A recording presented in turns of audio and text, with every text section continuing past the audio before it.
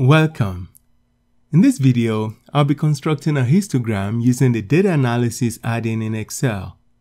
I've predetermined my class intervals as seen here. The data analysis add-in uses bin ranges, which are the upper limits of the class intervals.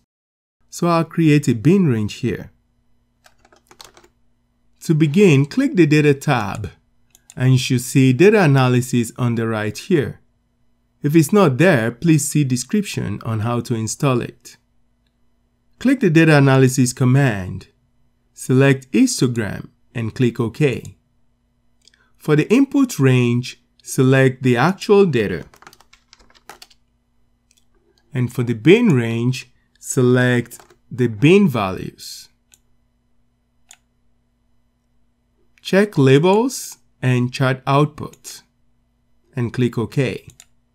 And I'm just going to zoom in here a little bit and remove this frequency legend here since we don't need it. Next, I'm going to right click on any of the bars and click Format Data Series. I'm going to slide the gap width to 0. I'm going to right click on the bars again and click Outline and choose black for the outline. Next, I'm going to remove the more here by right-clicking on number 9 here and deleting it. Now we have a histogram. I can change the title here to Age.